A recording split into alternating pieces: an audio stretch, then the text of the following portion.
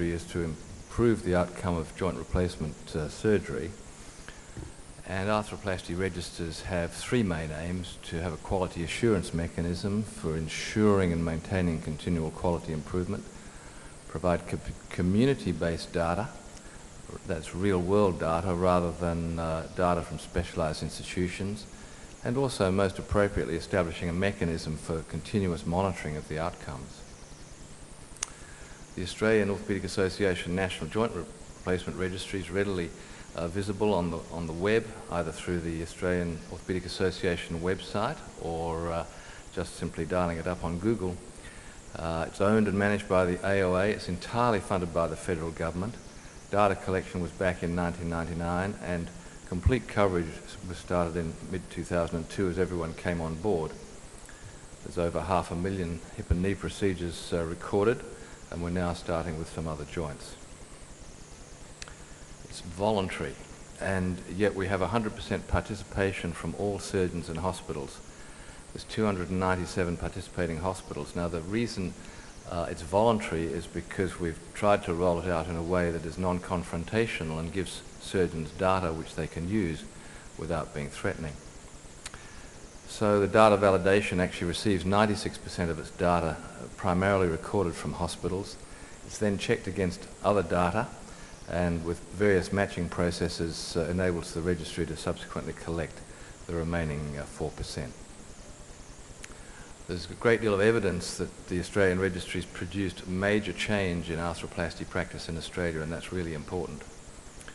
Over the last 4 years, for instance, the proportion of hip procedures that are revisions has declined from almost 15% to just over 11%, and the proportion of knee procedures that are revisions has declined from 10.4% to 7.9%. And this reduction is primarily due to the reduction in early revision rates, specifically related to technique and practice as a result of the registry data. So it's many fewer hip revisions per year and almost as many fewer knee revisions per year, and the cost saving is $45 million a year, which is an amazing amount of money simply from collecting data and letting the surgeons know what they're doing. In this year's report, we've analysed almost 475,000 hip and knee procedures recorded by the register up to the end of last year, and that's a significant increase from the end of the previous year.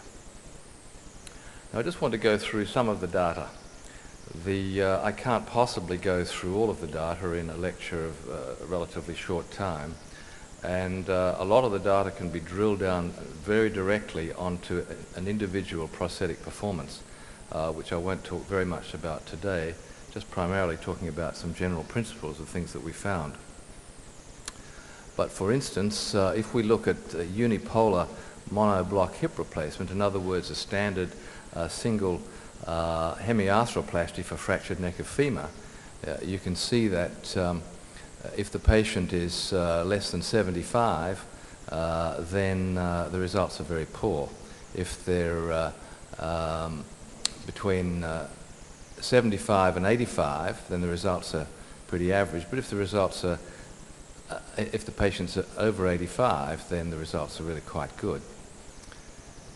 If we have a modular hip replacement, the results are barely better for the younger patients, you can see here, but still quite good for the very elderly patients. But then if we look at the bipolar replacements, you can see that the graphs come down. So really there's a very strong indication for using bipolar replacements in the younger patients, and perhaps there's not terribly much difference in the older patients. We've also noted that and reported before that cementless joint replacements of this type do very badly, and there's a significant reduction in the use of Austin Moore type prostheses. In terms of primary conventional total hip replacement, the results by fixation are relatively straightforward to follow as well. You can see that the cemented hip replacement, which is here, and the hybrid hip replacement is here, cemented hip replacement is here, and cementless hip replacement is here. And you can see that the cementless hip replacement is primarily as a result of early failures, and then later on the graphs level out. If we look at, for instance, fixation in very old patients, then cementless prostheses do very badly, and the hybrid and cemented prostheses do relatively the same. So that age and fixation is interesting. The rates of revision when the patients are less than 55 is about equal for hybrid cemented and cementless prostheses, and in the age groups 55 through to 74, the best is hybrid and cemented is worst. And then over 75, the best replacements are cemented. And so it's probably related to the quality of the bone, but also there are some differences between males and females as well. Now, if we look at the bearing surface, there's also some differences we found. You know, there's been quite a lot of interest in ceramic on ceramic and metal on metal recently, and also ceramic on poly. But the differences are worth noting. You can see that if the head size is less than 28 millimeters, then the differences are relatively few. They are, however, significant from this group to this group. So metal on polyethylene is actually the best, and then metal on metal is next best. And if we look at those figures in a slightly different way, we can see that the revisions per 100 observed years, slightly more for ceramic on ceramic, ceramic on poly, but metal on metal and metal on poly are about the same. This is for the smaller head sizes. If, on the other hand, we look at the head sizes greater than 28 millimeters, then you can see that metal on metal is here and ceramic on polyethylene is here. And so these are particularly bad, whereas metal on polyethylene is here and ceramic on ceramic is here. And so these factors will, if you know these, will then drive your choice of prostheses. So the other thing that's been of interest, of course, is the primary resurfacing total hip replacement, and Australia has been quite a big user of these. And you can see that over 8 years, conventional hip replacements have a lower revision rate than the Birmingham type of hip replacement. You can see that the curve here is quite steep, then it tends to flatten out, but it's still worse, and these are the confidence intervals showing that it's statistically significant. If we look then in terms of the primary diagnosis, you'll see that if one has developmental dysplasia, then the results are very bad indeed, so that 12 out of 100 patients are revised at 5 years, and this is avascular necrosis, and then here is standard osteoarthritis.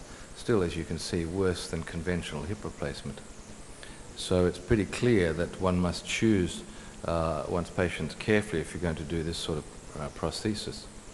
If, on the other hand, you're going to do them on females, they're going to do significantly worse, and you can see the results here, 8.7% revision at 7 years compared with males. And then if you look at the size of the femoral head, you can see that if the prostheses are less than 50 millimeters in size, either male here or female here, these patients are going to do worse, whereas if the size of the head is more than 50 millimeters, then the patients will do better.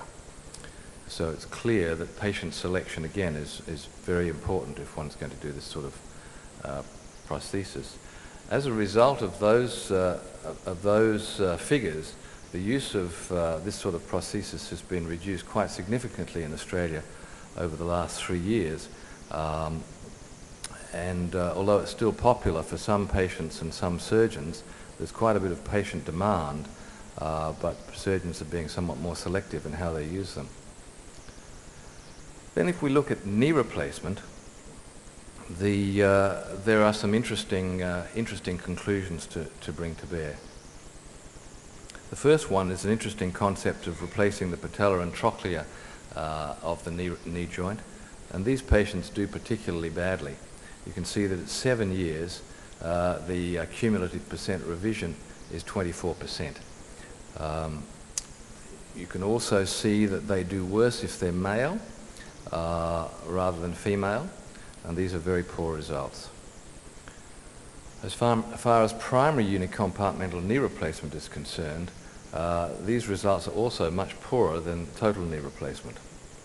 You can see that at 8 years, the cumulative percent revision is 13%, which is significantly worse. If you look at the age of the unicompartmental knee replacements, you can see that if you're young, that is less than 55, this is out to 18% at 8 years, and then these are in the older than 75% age group, but still they're about a 7% failure at 8 years. So it's a very significant age factor. One of the things that the registry can do is to drill down on particular prostheses. And here are a number of the prostheses that are performing. These are the standard prostheses, and you can see that these are significantly worse over relatively short periods of time. And one of the powers of the register in identifying prostheses that are coming quickly onto the market is that one can identify a prosthesis like this that's doing badly right from the beginning.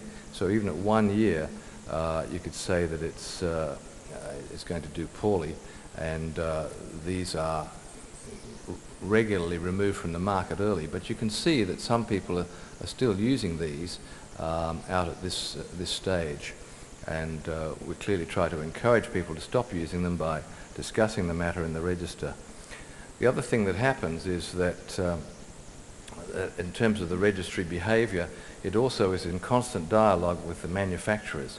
And the manufacturers ultimately, if their prosthesis falls out of a performance guideline outside the standard deviation, then it will be asked to withdraw the product from the market. And if it doesn't withdraw the product from the market, it is then reported to other regulatory bodies throughout the world, and it's seriously compromised in terms of its market position. So in terms of primary knee replacement, you can see that at 8 years there's a 5% cumulative percent revision. And you can see again that if one's less than 55, it comes out to about 12%. But in the older than 75% age group, it's a very good outcome at 2%. There's no difference between cementless, cemented and hybrid fixation. But there is a difference between those that don't have a patella used and those that do have a patella used. And this is actually quite important. It's also different if one uses a posterior stabilized knee as compared with a non-stabilized knee. And there's a couple of other points to make. Fixed bearings do better.